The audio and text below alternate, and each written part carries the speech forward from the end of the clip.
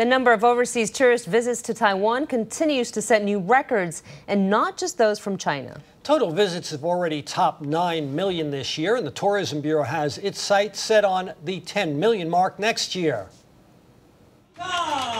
Led by traditional Chinese band Tak Pui from Hong Kong became the 9 millionth visitor to Taiwan this year. The Ministry of Transportation greeted him at the airport and offered a large gift package and warm reception befitting a special VIP guest.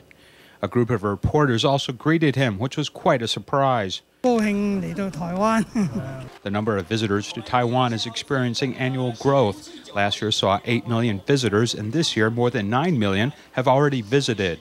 We are looking for diverse development across the globe, with even growth in each market.